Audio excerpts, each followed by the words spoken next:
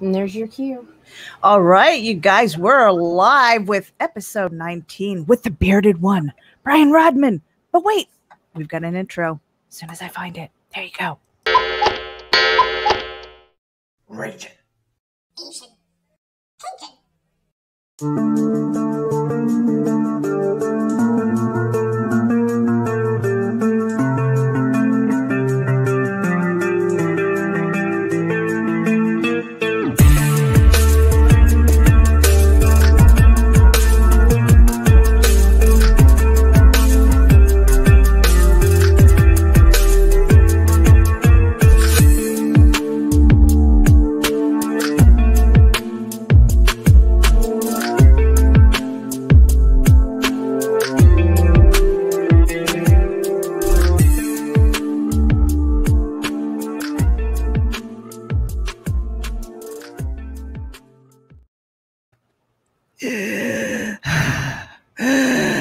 It ain't easy being wheezy.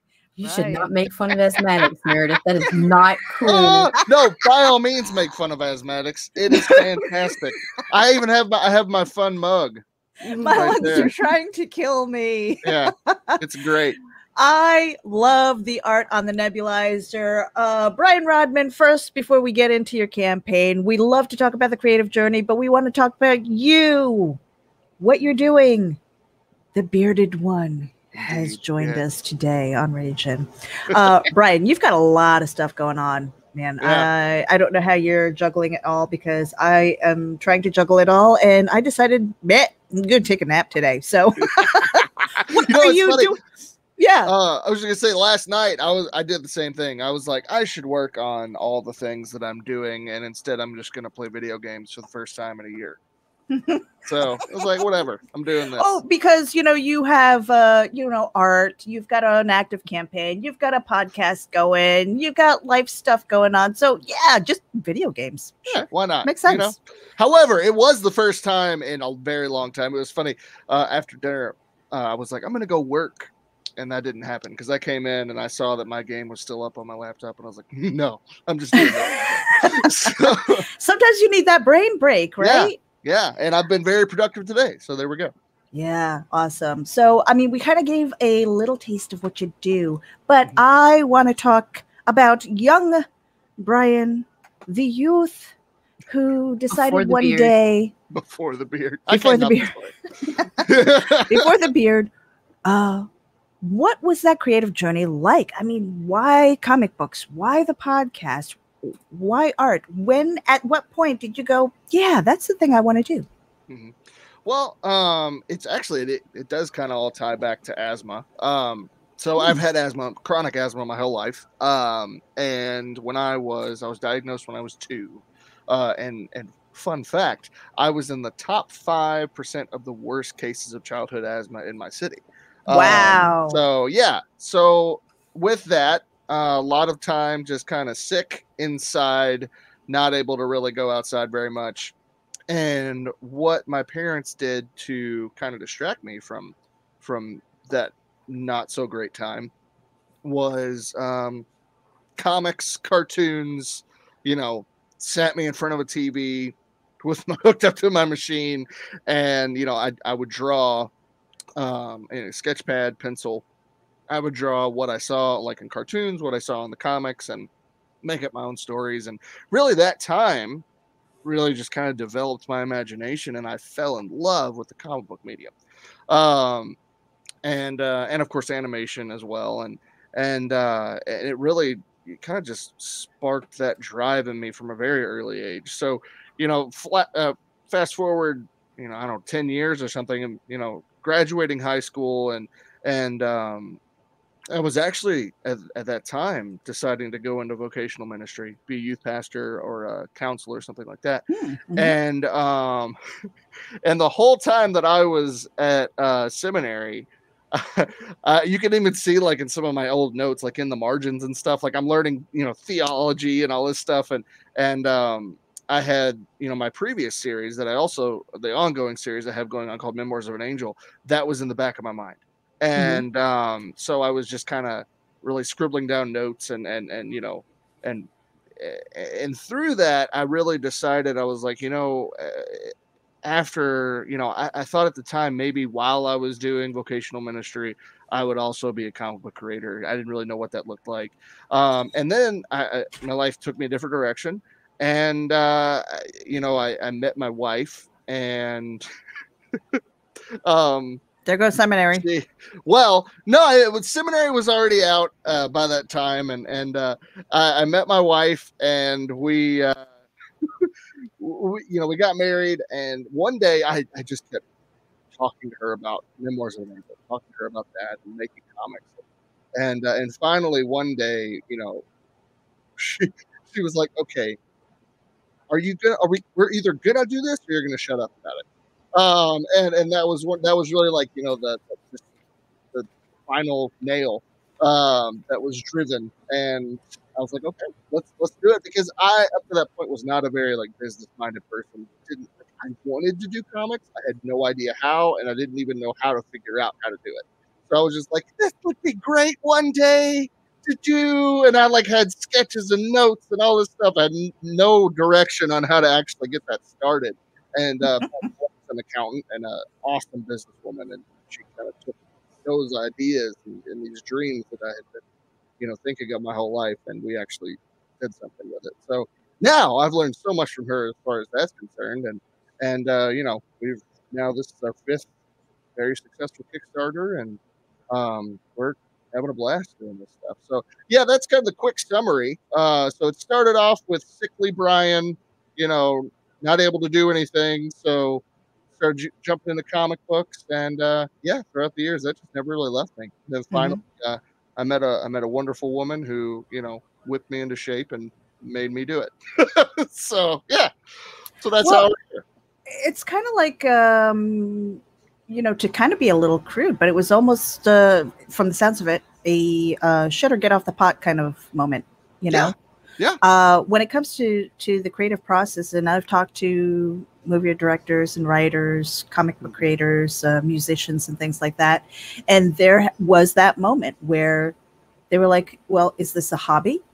Right. Or is this going to be something I want to do and try and make something of as a career, and support my family doing it? And that's really kind of a scary jump. Was it scary for you? It was kind of scary. I mean, it is funny. Like, we talk about all the things that I'm juggling. I also have a day job because I have to have health insurance. And my day job has great health insurance.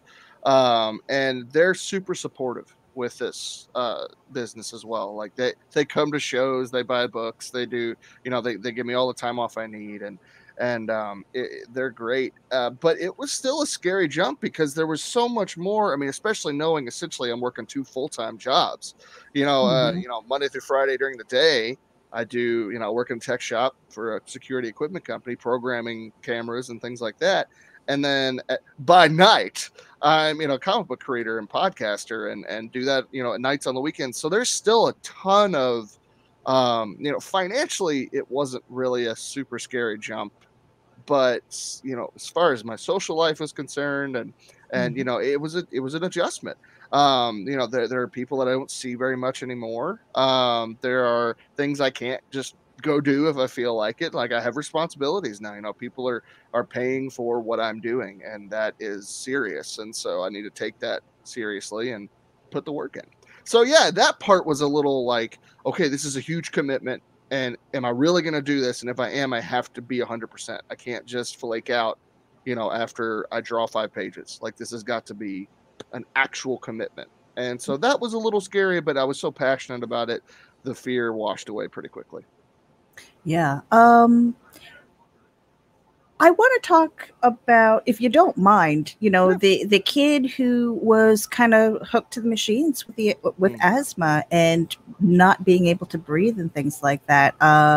Coping mechanisms. You said things like, you would draw and sit in front of the TV and stuff like that. What were some of the for those who don't understand asthma, because I do have friends in asthma. So at the very beginning, you know, when I'm like, you know, it's like, it's for the nebulizer, you guys. But I mean, it's true. I've had friends who just all of a sudden they turn very pale, kind of bluish, and they couldn't breathe. And it's just like, what can I do?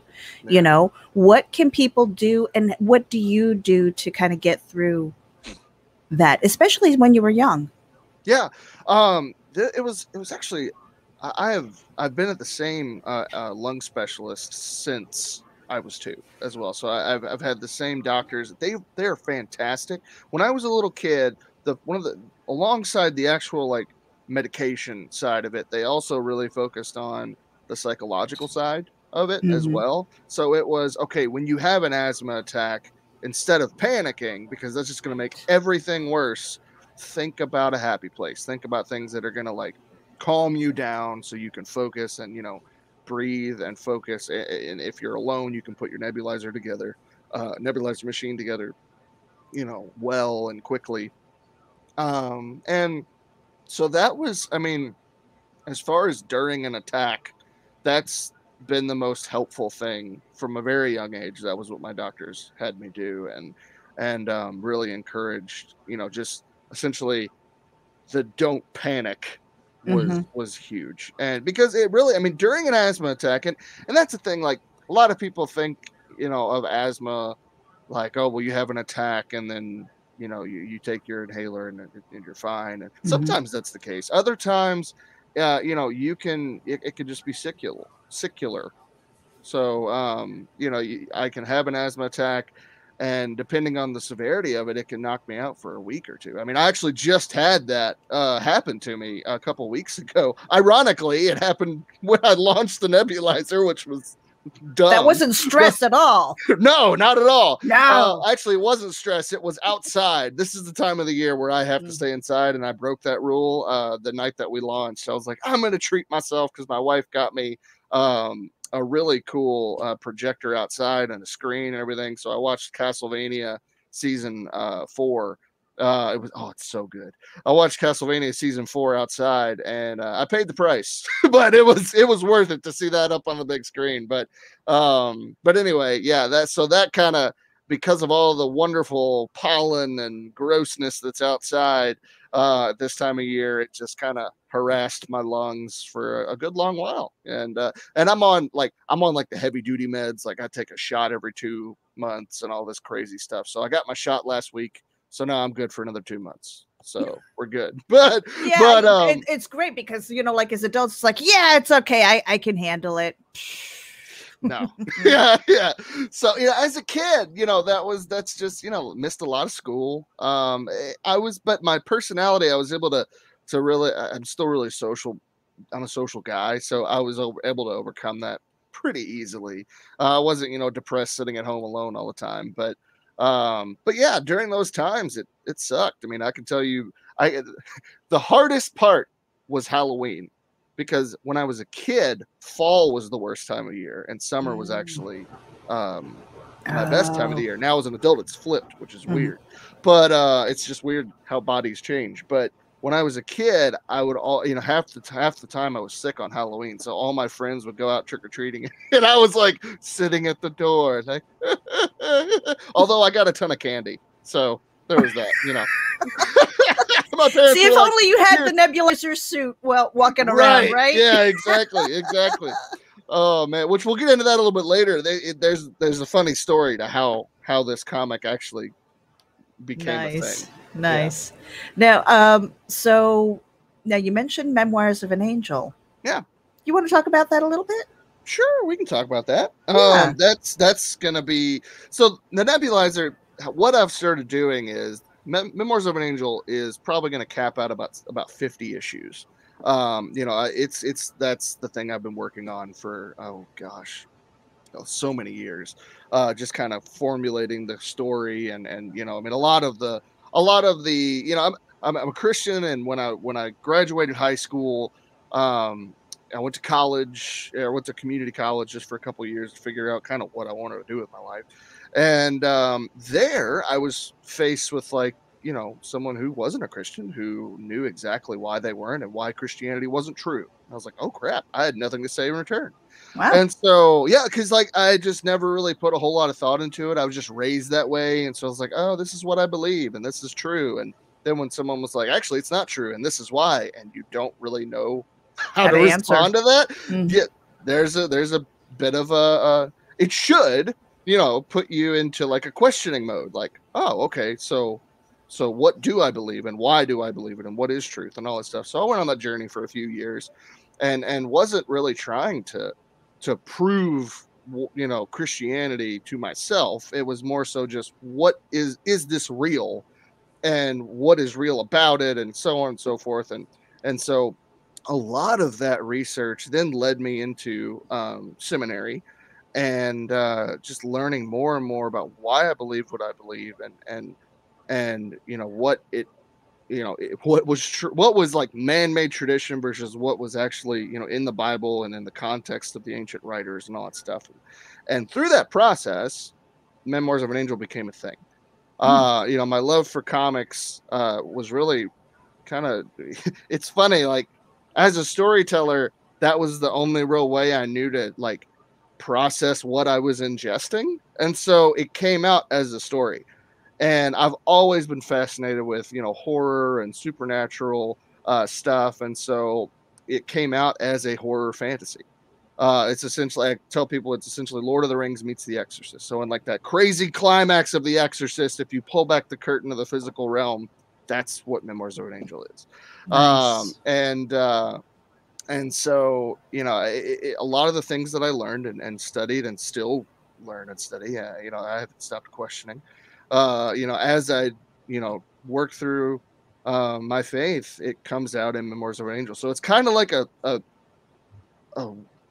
form of worship, a form of like, you know, journaling about my faith just through comic books.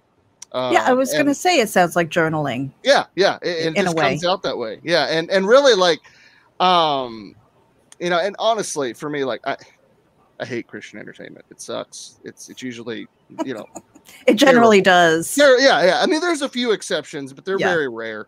And I did not want to be like, this is the Christian comic. It's not. It's a horror fantasy comic that has biblical themes, and that's what I tell people because it's not family friendly. It's actually for mature readers. Dark. There's a lot of gore. There's a lot of, you know, because I say this all the time. Like, if someone made a movie of the Bible, it would be NC-17. Like, there's some crazy stuff in the Bible. And so, yeah, like how it came from that to, you know, this cheesy cookie cutter, you know, family friendly, everything wraps up happy at the beginning, I have no idea, because that is not what Christianity is.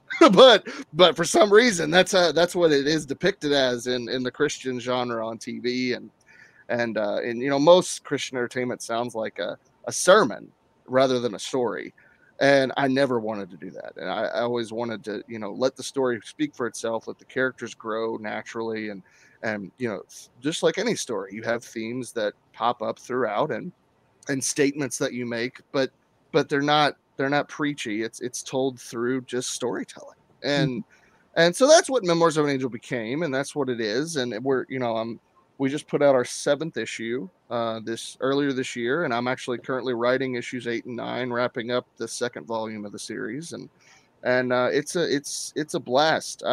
It's funny, the first couple issues of Memoirs, I had no idea how to make comics, so the first 3 issues were all black and white at first, and then I went back and redid them all digitally and threw some color on there, and you know, now I actually know how to make comics. And still learning, but you know, I've got a pretty good hang of it.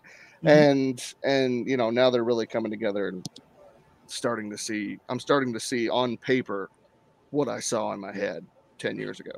Nice. So now on Thursday we were sitting with Michael Watson, and he has the Hot Shot collection right now, and his goal was or is 100 issues. Now, you just said 50 issues. That's like half, but it's still a big number. Really big. Yeah. A really big number for a run. Does it ever feel too big for you? Well, it was more than 50. There was a time where I kind of had, no pun intended, a come to Jesus meeting with myself. It was just like, okay, like, what is the, like, realistically, what am I asking of my readers, and what am I asking of myself, in creating this thing? Because, you know, which is why starting this year we've started putting out more issues and doing more Kickstarters each year, because otherwise, like, the series, I was gonna die where the series is gonna be done. And so, and honestly, you know, people traditionally, they don't, a lot of people don't really like stories that just seem to go on and on and on and on and on, and there's not a whole, I mean, some people like that, but it's just, I wanted, you know, to trim the fat. And so it was probably originally, it could have easily reached 100 issues, but I really just kind of sat down one day and mapped out the whole series, and you know, essentially each, there are 4 books, so and there's 3 volumes per book. So right now on my 2nd volume of book 1, and each, you know, that's essentially how I'm pacing it. Each volume is 4 to 6 issues long. So Nice. you know, it's standard length. Each issue standard length, you know, 24 to 30 pages. Mhm. And I've mapped out enough of the story where I know how it ends. I know, you know, pivotal, you know, pillars in the story that cannot be moved, that this is exactly what I want. And I've left some room to have some fun along the way. But yeah, no, it really, it would have lasted a lot longer. So so we're trying to release, you know, about 3 or 4, well, trying to do about 3 or 4 Kickstarters a year. And I have other projects that I want to work on. I have other things I want to do, and the Nebulizer was one of them. And so kind of the pattern that I've found is 3 to 4 Kickstarters a year. One will be a mini series that I'm working on, and the rest of it will be Memoirs of an Angel. And that's essentially how I'll be moving forward for now. That's great, because I think it's so important for people to set goals, even if they seem really huge. And I was even telling Nita not too long ago, it's like, we have a huge goal with what we want to do, but pick a lane. Let's pick a lane. Let's do really well with it and see where it goes. And then from there, like, once you get comfortable, you get acclimated to it. You get acclimated to the crazy, right? And then you can do other things. Then you can do other things. Yes. Yeah, because honestly, like, you know, I'm a big picture guy, and that's what Robin is very, you know, she's an accountant. She's very much in the details. And I needed that perspective in my life to really, and I still do all the time, because I have all these big picture dreams of where I want, you know, all the stories that I have in my head to go. But if you try to tackle all of them at once, it's all going to fall apart. Yes. So you just, you pick one thing, do that, learn to do it well, and then reassess and just move forward like that. And then that'll, you know, it takes a little time, because trust me, I wish it could happen like that. That'd be great, but that's just not reality. Now, so let's just say picking the lane in comics, the learning curve of comics. What was the hardest thing for you? Because you do the art. The art, I would assume, comes fairly easy, right? Now it kind of does. There's still days where, like, cars are in my script, and it makes me mad.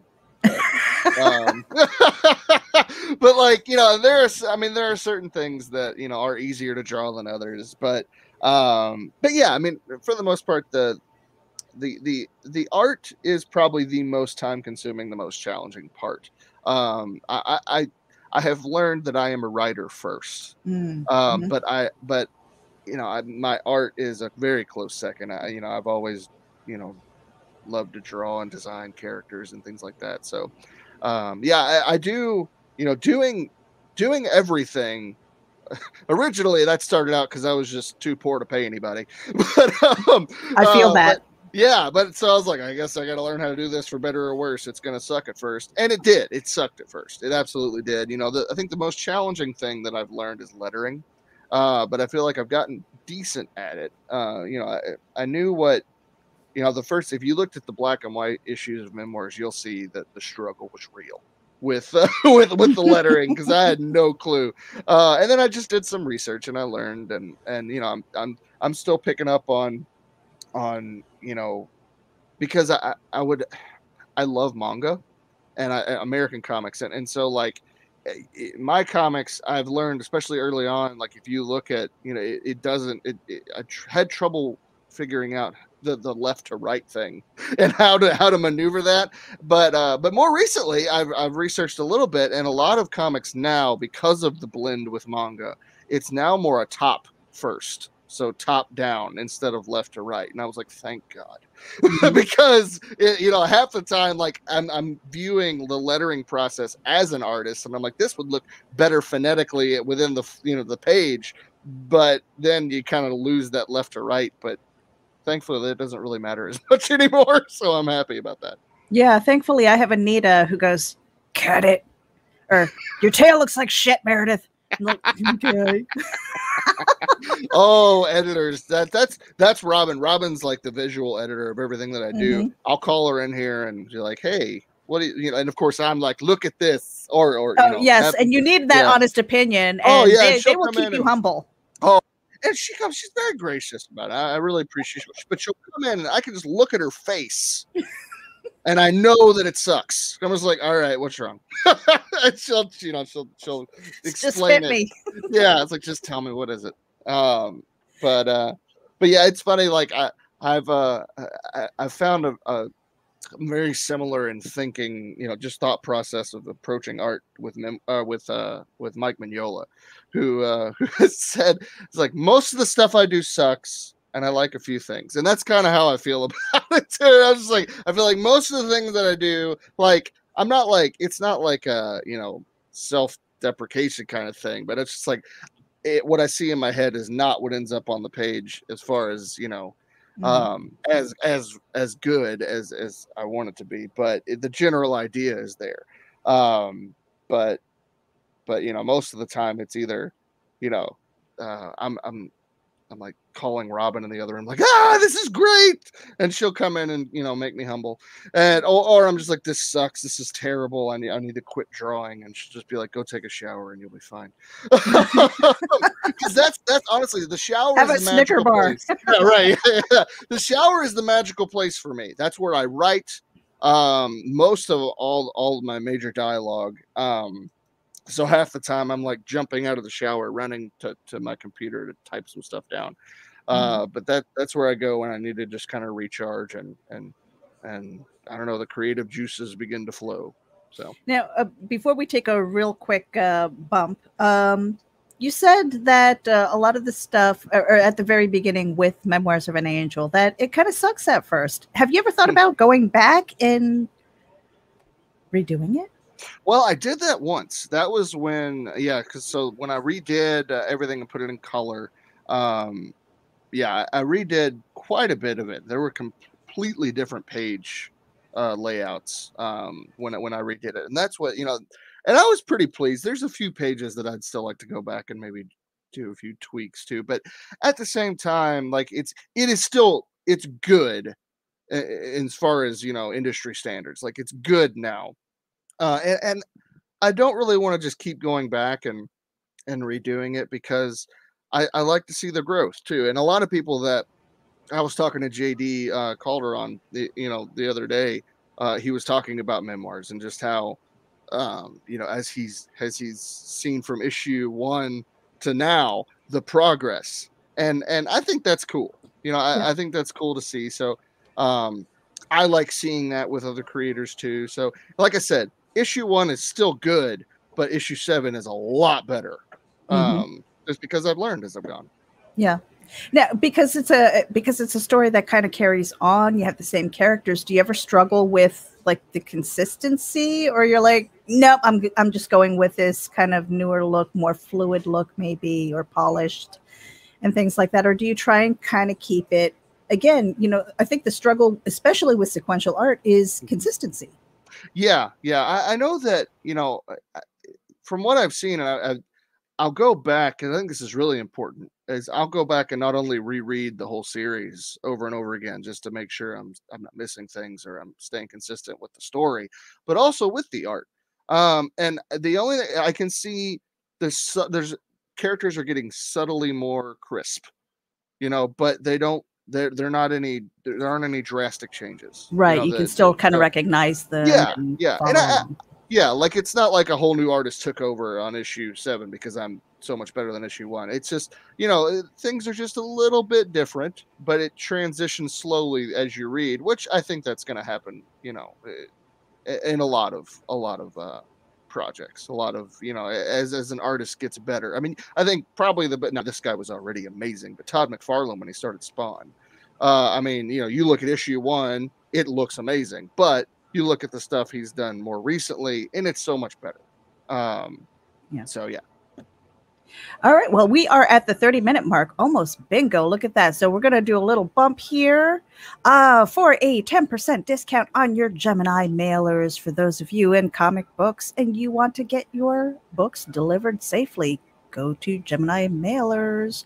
I'm sorry. I think it's Gemini Comics Supply for a 10% discount on your Gemini mailers. Use coupon code VOLT10, and that is courtesy of Indie Volt. Thank you, Varian Grand and Indie Volt, for sharing that with us on RAGIN. And for those of you who are tuning in, make sure you hit the subscribe button. We are live streaming simulcast to Geek Insider, Comics More New Jersey, Indie Volt, as well as RAGIN AVC. Hit the button, hit the subscribe button, and while you're there, check out the description because we've got the follow links for BRIAN RODMAN as well. You can follow him on his socials. He's also got a YouTube channel that he's trying to grow.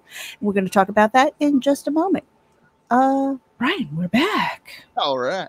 So, yeah, hit the button, you guys. Hit the button. Do it. Do it. Trying to grow. And I am going to pull up the nebulizer in just a second. But the Dastardly Dingoes podcast. It's not comic books. No. What is it? What are you doing? So, Dastardly Dingoes is a ridiculous, fun podcast about all things nerdy, and it's essentially me and my two friends, Jeremy and Chad, and us interviewing other creators, reviewing movies, and really just talking all things nerdy. And it's a blast. It's fun. We have a lot of fun on the show. We don't try to take ourselves too seriously at all, and that seems to work out for us so far. But yeah, it's been great. We are in our 3rd season now. We're about to start our 4th season here soon. We're actually having a meeting next week to talk about what we're going to do to change up the show a little bit. I think we're about to start doing live shows all the time instead of every now and then. Because up till now, it's been a pre-recorded show, which has been great, but it's putting a lot. Jeremy is our producer and does all the editing, and that's a lot. That's a lot. He does it full time, and so it's going to give him a little bit of a break and help us. We want to do so. We're going to start now that the pandemic's over with. We're going to start doing some stuff in the Dingo Cave. Some real time commentary on movies and things like that. And so that stuff will be pre-recorded, and that'll free Jeremy up to edit those things while we can just do the interview shows and stuff live. But yeah, we started doing it. Me and Jeremy and our friend Justin we did season 1 all audio on podcast, and then when the pandemic hit, we really, Justin he just decided he'd really want to do it anymore. And so Jeremy and I, we were like, well, do we stop or do we keep going? And Jeremy really wanted to do a YouTube channel. And so we're like, that's cool. That's fine. And so he and I changed into an interview show, because it was just essentially the nerd news and what we thought about it. And that was it. That was season 1. And season 2, we started getting on into indie creators, just chatting them up, and much like this. And through that, we found, Jeremy and I both knew Chad separately. We all 3 live in Louisville, and when Chad was on a few times, we noticed there was pretty good chemistry there. And I give Chad a lot of crap because he's one of the most talented, if not the most talented, indie creator in the business right now. And I just need to keep him humble. That's my job in his life, is to make him feel like crap. The beard has spoken. Indeed. And so anyway, we have a lot of fun with that on the show. Most of it is me talking about how much I hate Chad and it is a lot of fun. A lot if he I just can takes the abuse. yeah, if I can just rope people. Oh, he comes right back. It's great. If I can get people who are the guests on the show to help me hate Chad, it's even better. Which has happened a few times, and I love it. It's great. But yeah, it's a ton of fun. It's if you want to, and this past week actually we had my editor for Memoirs of an Angel. He's a demonologist, and but he's not like crazy, and so he walks through that.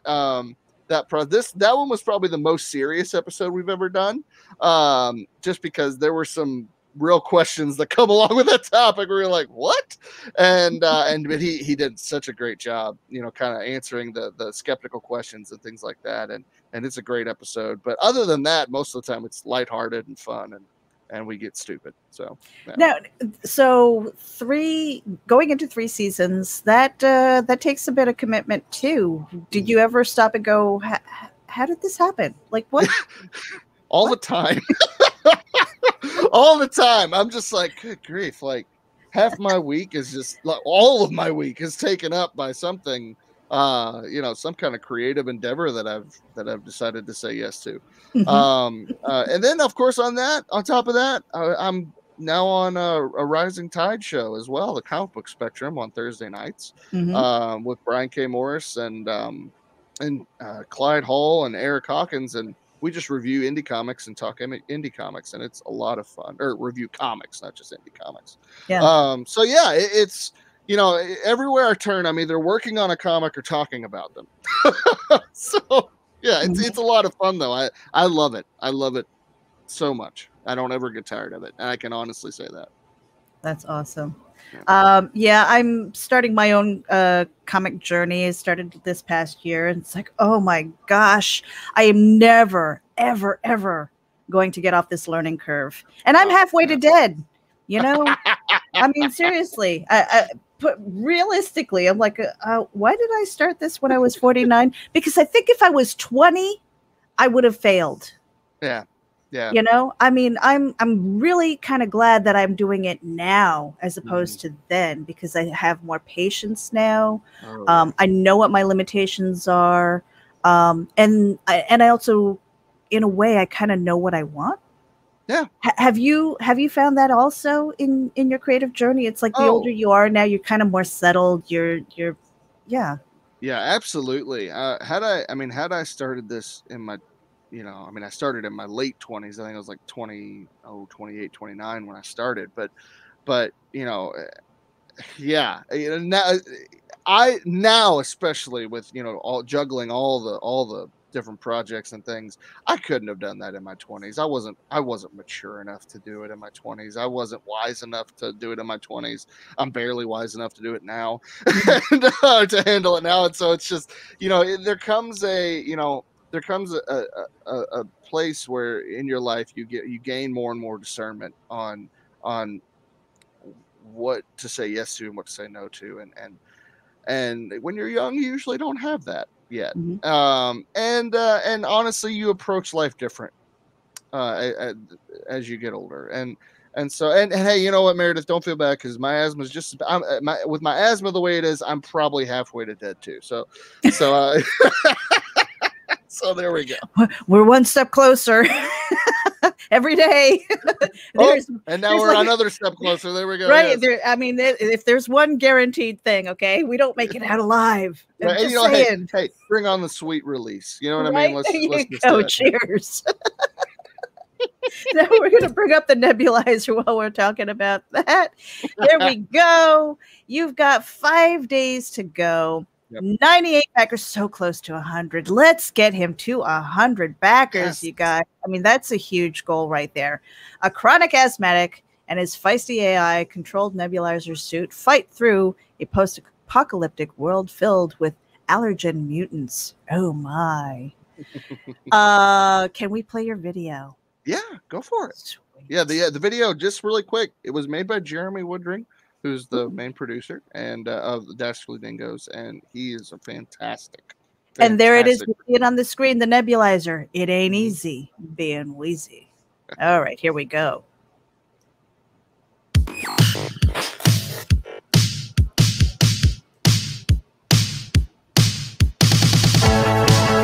everybody, I am Brian Rodman, and I create comics. You may have seen my previous series, Memoirs of an Angel, or you may have seen me on the Dastardly Dingoes podcast on YouTube. And if you haven't, then you should go to brianrodman.com and check those out, because they're pretty stinking awesome. But today, I'm here to talk to you about a brand new series, a post-apocalyptic action comedy called The Nebulizer. So The Nebulizer is about a chronic asthmatic who's named Connor and his feisty AI nebulizer suit named Albi as they fight through a post-apocalyptic world filled with allergen mutants. Yeah, it's ridiculous. And it knows it's ridiculous, and you're going to love it because it's ridiculous. And the best part about this, honestly, for me, is that this comic is for everybody. All ages will enjoy this. I mean, the worst thing in this comic is monster guts, and let's be honest, what kid doesn't like monster guts, right? You know? Brad, I don't think all kids like monster guts. There are kids that don't like monster guts? Yeah. What? I don't know. This comic is for everybody. So before the blast, because there has to be a blast, it's post-apocalyptic, right? So Connor's doctor created a vial that really stores all of his medication that he can put inside of his suit. And the catch is it only lasts for 3 years, and this vial keeps him alive. So him and Albi are on the hunt for this last remaining vial that hopefully is out there somewhere. It's Bubble Boy meets Mad Max with a dash of Teenage Mutant Ninja Turtles and I Am Legend. So it's a lot of fun.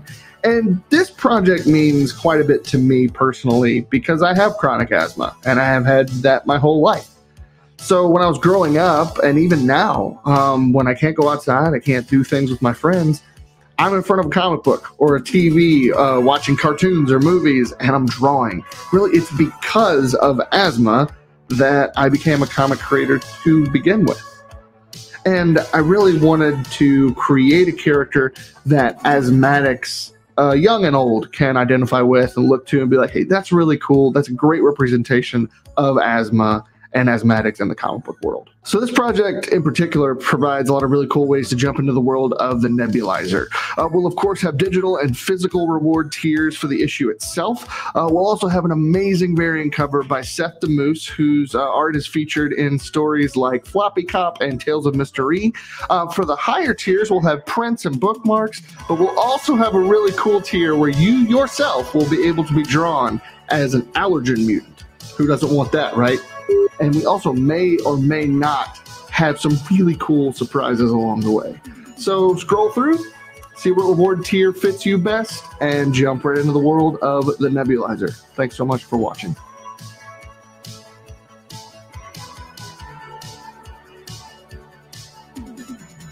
So much fun. And the artwork is fun. Yeah. It's funny, the artwork, it's inspired by like the original Teenage Mutant Ninja Turtles toys and like the He-Man toys. So like kind of that short, stocky, model. Yeah, it's just really that, the bright colors and the overly dramatic cartoony look. That's just fun. So you said that you had a story about the Nebulizer, like how it came to be. I must hear it. Okay, so I brought up the tech shop that I work in. That's my 9 to 5, and I love the guys that I work with. We're all really good friends, and they're all huge nerds as well. And so they have a game though that they play where whoever makes me laugh so hard that I have an asthma attack, they win the game. Brian, you do not play games that try to kill you. That is not cool. It's not. So we don't play it every day. They're not your friend. You don't play it every day. Friends don't kill friends. No, it's not an intentional game, but we say that it is just because it is actually. We all have really bad, dark sense of humor, so it is pretty funny that half the time it's become a game. But anyway, one day one of my coworkers won, and I was taking, and Brian was in the hospital. No, kidding. and and I was, on my nebulizer, and we were all talking about at that point, like, we just need to make you a suit. That's just a nebulizer that's just constantly pumping, medicine in you. And that way you don't have to worry about this. And from that, we all laughed, and I drew like a goofy picture of me in a nebulizer suit and passed it around, and they were all like, actually, that's really freaking cool. So then I drew a more serious one and posted it on Facebook, and that's what the nebulizer ended up looking like, and everybody loved it. Everyone's like, "Oh my gosh, when's the story gonna come out?" I was like, "I don't have one," so you're like, crap. I guess I better create some kind of story. And then throughout, at the beginning of the pandemic, with my asthma, I was really high risk, and my doctor was just like, "Stay at home and don't go anywhere," and I did, and through that, it kind of became, writing the nebulizer kind of became therapy for me. So I actually surprisingly came up with a really touching, fun, ridiculous story that really, it'll make you laugh, but it's also going to tug at your heartstrings. So it's and it's all about, the premise is the allergen mutants thing. It's the thing that has the things that have like tried to kill me my whole life. Now I can kill them back in this comic book. And anybody who has asthma and allergies can it's kind of a release in that way. But with that, it's stupid. Like, it's so ridiculous. It's so much fun, and it knows it's ridiculous. But at the same time, there are moments where it switches from being funny and ridiculous to being, sad, heartwarming. I mean, because ultimately, it's not just about, it's not just about having, representation for asthmatics in comics. It's also about, family. It's about family that you choose versus family that you're stuck with. And it's about what defines suffering, and kind of how to walk in your trials that you have no choice but to walk in, and how you deal with that, and how you approach that in life. And so it deals with these heavy things, but in a humorous, fun way.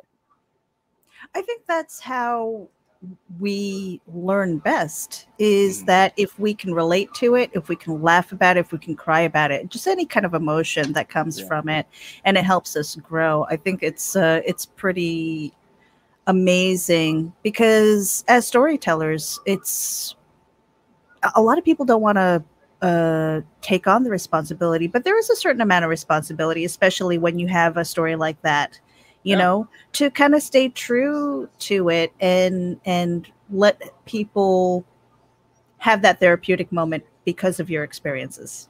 Yeah. Like right now, I'm in the middle of the issue, or I'm a little past the middle of the issue, drawing just kind of a really, sad part of the story, because we not only are following Connor, who's the guy inside the suit, but we go back and kind of see what childhood was like for him, and a lot of that is some personal feelings that I really didn't address until I wrote this book. Right. So yeah, there's some moments in here where you're probably going to either feel, at the very least, feel sorry for this character, but at the most relate to him on some really deep ways, and maybe shed some tears. But then we jump right back into stupidity. And I see like the art styling, even the video a little bit is a throwback to like 80s, maybe early 90s. I see the water cannon in there. I'm just like, oh yeah. It throws back to like fun days. For some reason, I see the nebulizer suit, and I think of Stretch Man. I don't know why. Is that weird? Funny.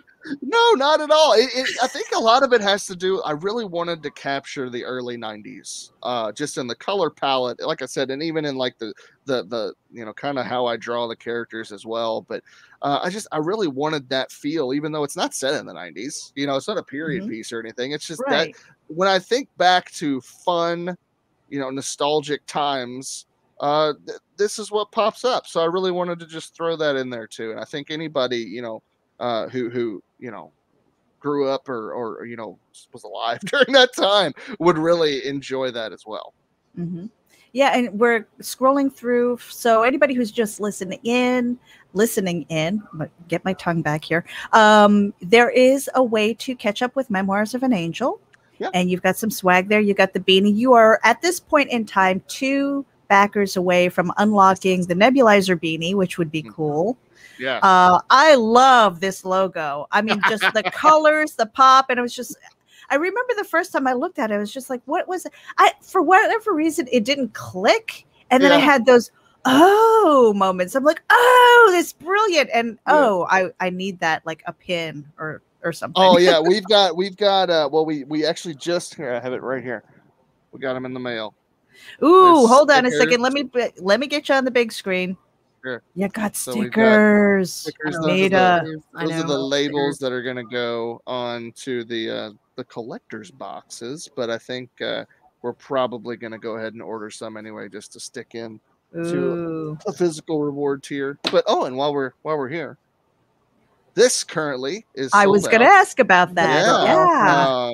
So this is pretty cool. I do want to show off just the packaging, because Damian Walbrin at O Toys did such a fantastic job making this. This is my favorite part. Is the package opens. You don't have to damage the package to take him out. And each toy comes with a nice sticker as well.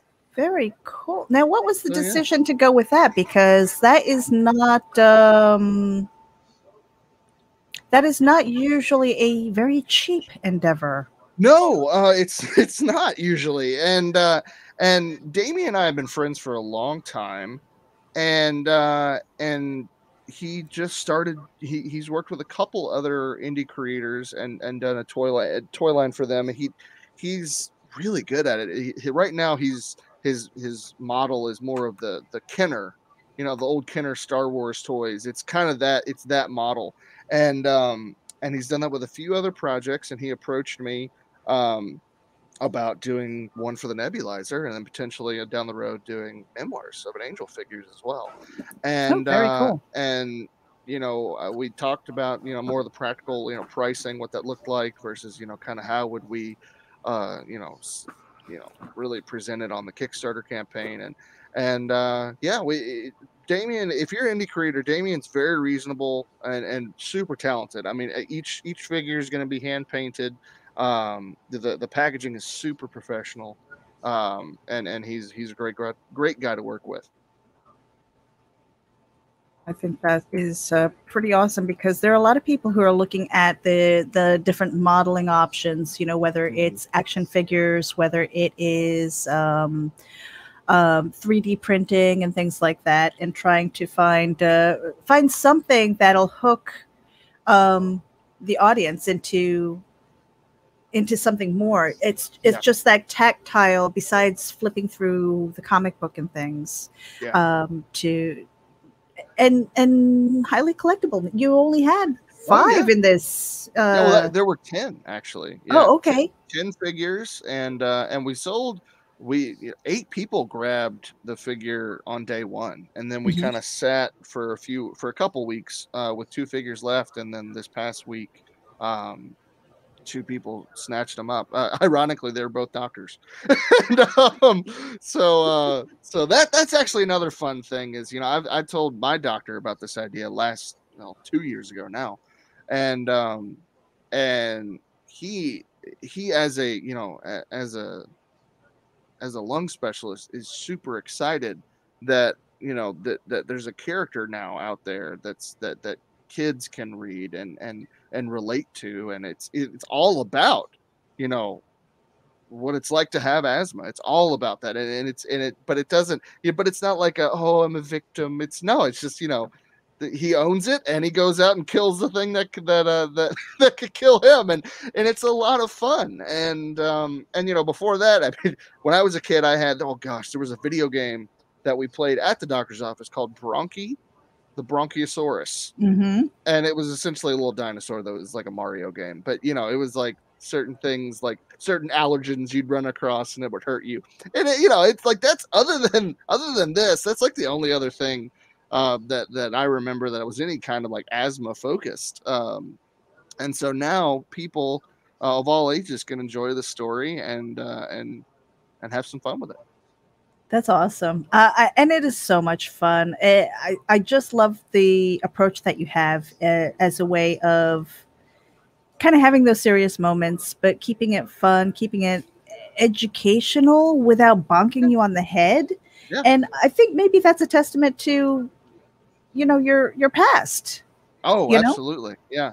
Growing up in it, I mean, I know, as a kid, I knew a lot more about medical stuff than half of most adults do, and that's just because, hey, I had to know that stuff, and now I can use this knowledge to share with people, but in a story similar to Memoirs of an Angel.